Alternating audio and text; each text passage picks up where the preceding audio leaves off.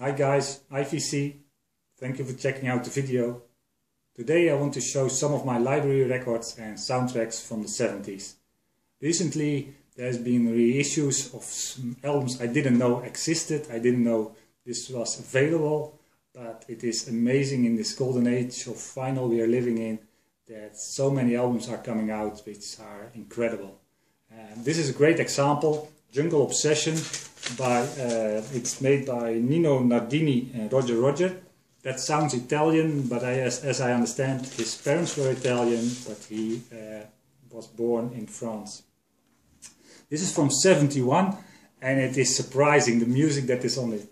It's a library record, so it has never been released commercially, and partly I understand this, partly why not? So it's a lot of this jungle sounds, exotica. I still call it jazz funk. I call everything just jazz funk, but it's funky, it's jazzy.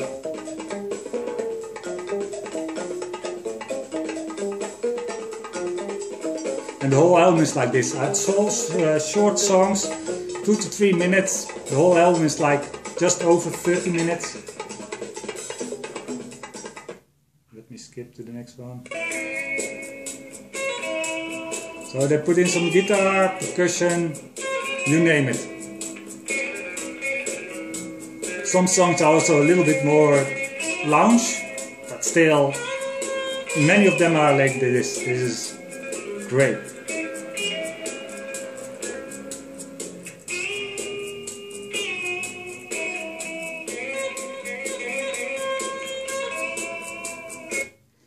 And the next album I want to show, I shouldn't do it as a second one because it's the best I have, or that I have found till now. Maybe there are better ones, but this is Feelings and it blew me away. It's a monster. It's really a monster album of jazz funk.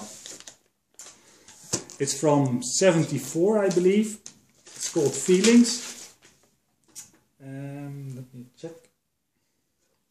And it is made by, well, it states on the front, the music is by Jay Richford and Gary Stephen, but it turns out they are not the real names of the producers. The real people who made it are Stefano Torossi and, let me check the other name, Sandro Brugnolini. Sorry, my Italian is better. The other ones are even more difficult to pronounce, so that couldn't be fun. What they did is they had contracts with other labels and they put this out and then they split the royalties, and I don't really know, but it's fun because John saw this one in the back and he called it the Stefano album, but that is nowhere mentioned, or it was not on the original one. So to give you a taste, I will do this from the start because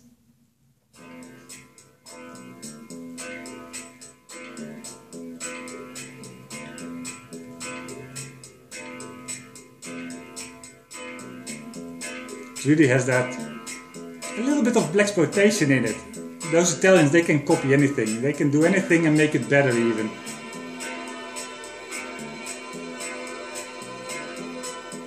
So this was not part of a movie, it was just made to be part of a movie, I guess, or they could take parts of it, I don't know, but this whole album just plays like one big jazz funk album. Skip it to the next song. Some are a little bit more easily listening, but not on this one. It has that funky vibe, some flute. I can go, well, I will do it. I will do the next one also.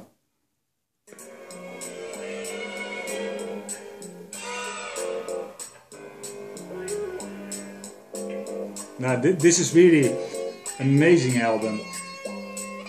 So happy to have this one. If you're going to check one of the albums I'm showing, take this one as a start because it's really fun.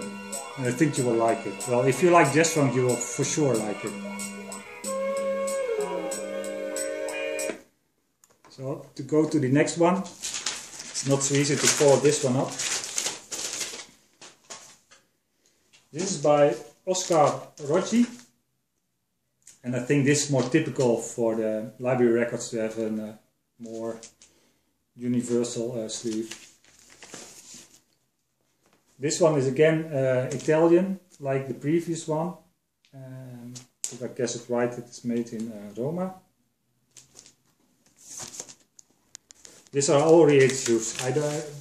The originals are available, but you must have won the lottery or something, then you can pay them, and I would love to own them. I mean, if I ever won the lottery, I will just go on Discogs and say, yes, yes, yes.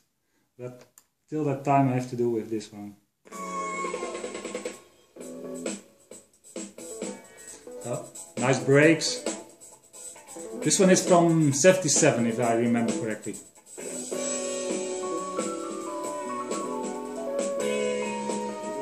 All are mostly electronic, so some Rhodes, electric piano.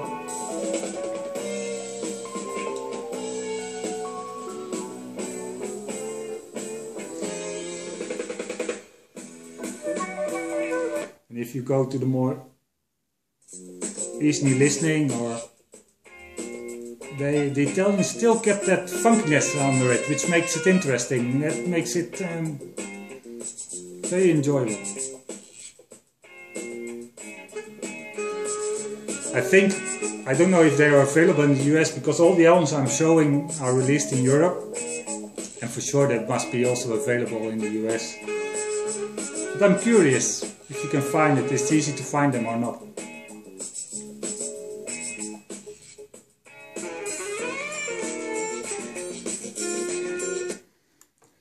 Next one I will go to the movie, and it turns out that the Italians, they like women. Or women. So Il Corpo, I believe it's from a porn movie or a soft porn or a romantic movie. I'm not sure. I've not seen the movie, I only know the music.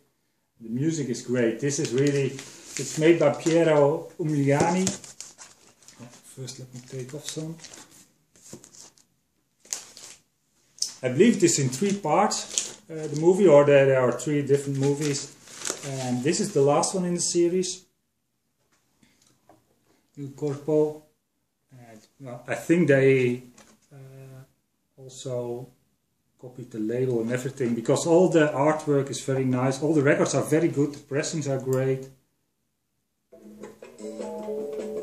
This is more quiet, this is more relaxing, because it has to go with the movie. There will be big moving things in the movie and slower periods, and this is more for the slower period.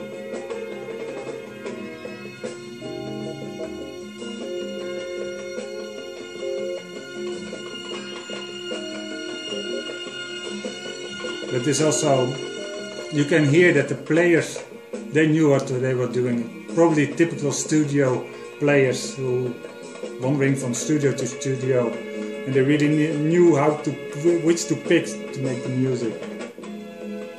Because what I'm learning is that, especially, I'll first skip the song.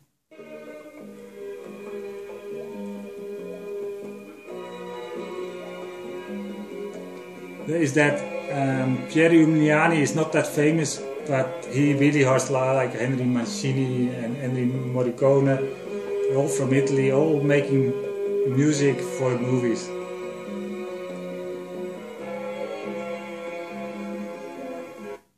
And the last one I want to show, the last record, is a little bit of a special one, but goes very well with this one.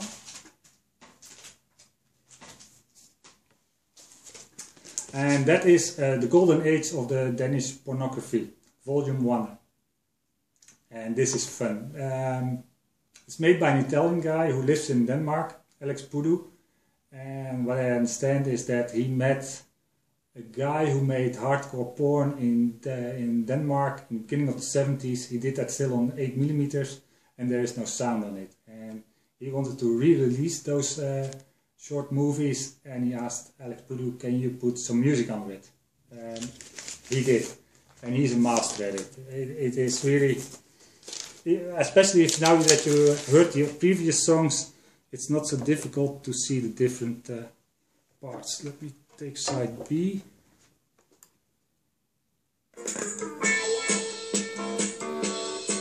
And because it are all short movies, they also have a title which go with the movie, and that's fun because I will read out some. This is Naughty Girls at the Wild Party, and I would say good music for it. Must be good for it. And if I skip to the next one, that will be Madame Delight. So this is all recently produced. I think the album is from, is it somewhere mentioned? Let me search for it. I cannot find the date, but I think it's 2010 or something, maybe 2009. And Alex Puddu, he plays most of the instruments, so he plays the drums, the bass, the guitar, the synthesizer, the percussion, the backing vocals. He has some guests who do the electric piano, organ, and saxophone, flute, and trumpet. And it really has this vibe. And I must say, I really like it. Well, this was the last record. I hope you enjoyed it. Everybody take care and see you in the next video.